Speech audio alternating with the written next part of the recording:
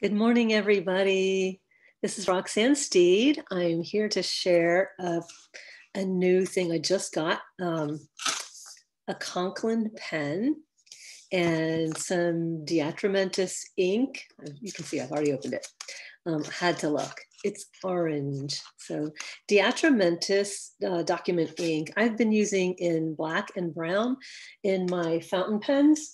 I have a couple of Lamy Safari fountain pens. This pink one I have my black ink in, and the aqua blue pen I have some brown ink in. And both of the inks are by Diatramentus document ink so that I can use them with watercolors. They're waterproof.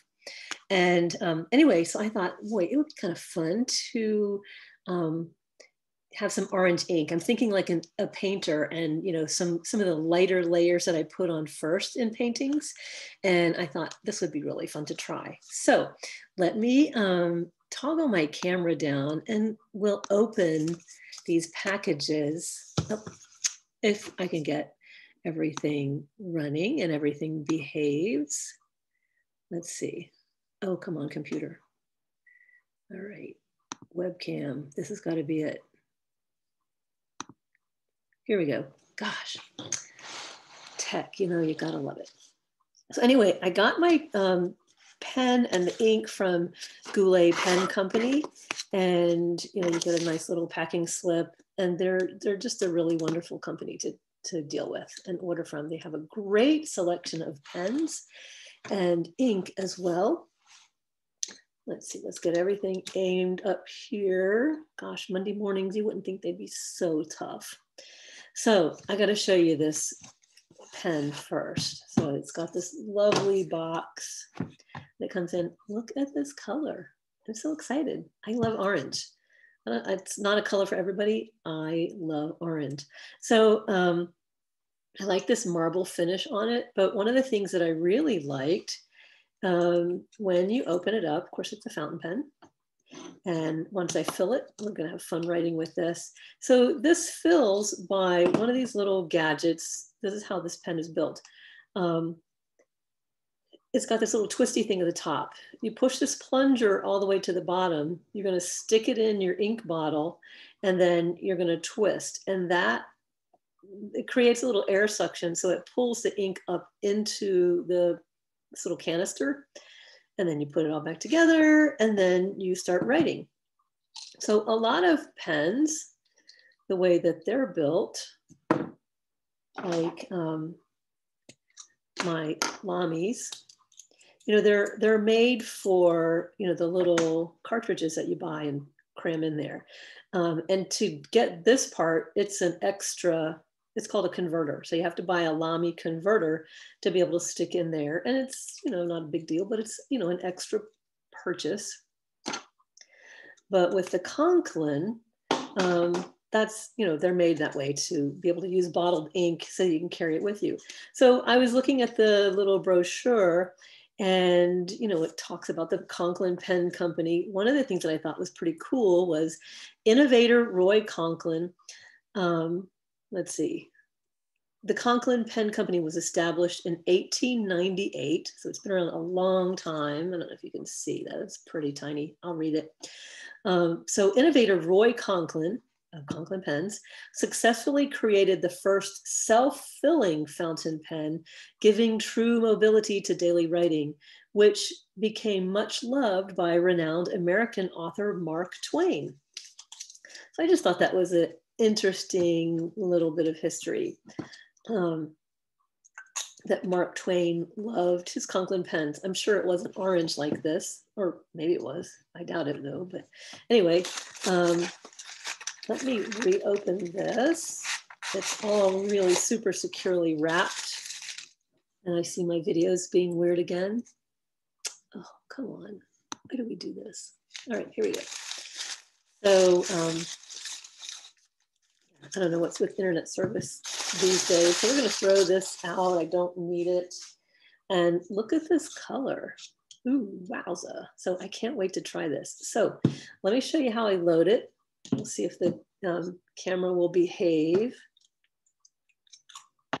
So you're gonna take the parts off, the outer part, and you're gonna pull, twist this little plunger so it goes down as low as it'll go. And I like to just, roll my ink. I'm not gonna shake it and get it full of bubbles, but I do wanna roll it and just make sure that it's all mixed up. And then I'm gonna, it says to put your pen in there below the air hole. So I'm gonna just dip it down in there and then twist up and then see if I indeed get a pen full of color. All right, let's try that again. Maybe I need to go a little deeper. Here we come. So it didn't quite fill all the way, so I'm going to try that again. So let me push this down, twist it so it all empties out. Now let's dunk it down here again. Let's try this again. I like to get a full load. There we go. And then I will just take a napkin, wipe off the body of my pen so it doesn't dry and then doesn't get all over my hands. I used to be really nervous and I totally avoided fountain pens for a long time because I thought, oh my God, I am going to be the one who has it all over me. And I still, I sit at a table to do it. I don't, I don't kind of do it on the fly. I also usually wear an apron because it's like, I'm just super cautious. I see my video is stalling again. There we go. All right, hopefully this video will behave. I can see it's really being pokey and odd.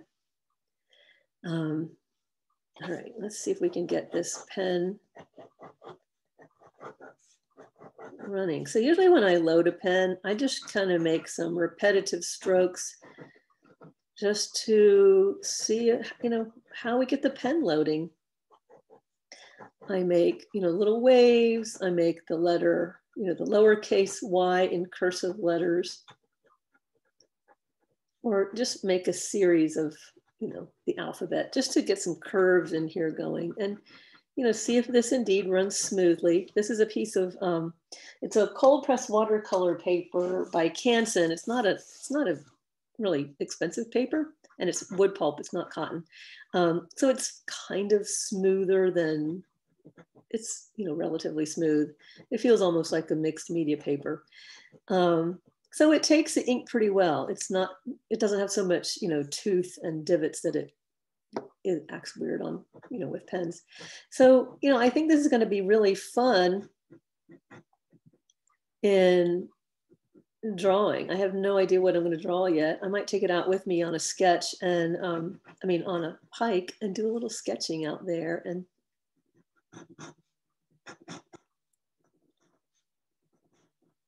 we'll just play around with that. It has an extra fine tip. So if you like bigger lines, you're going to want to get, a bolder tip. I have just used the extra fine nibs for a while. So I kind of like it. I can write notes in my sketchbook. I can draw with them. And I thought it's going to be really fun having this paler line that it's, nice and warm, but, I can definitely see it and be part of my drawing. So anyway, I hope you found that interesting. And hopefully this video won't be too glitchy. It's, with internet, man, there's times that it does get a little dicey. I hope you had a wonderful morning and go find some time to go sketch. And if you have any questions about fountain pens, drop a line in the comments below. And if you found this helpful, give me a thumbs up and subscribe to my channel. I've got all kinds of things about sketching and watercolor and art in general. So come share the fun. Thanks a bunch. Bye.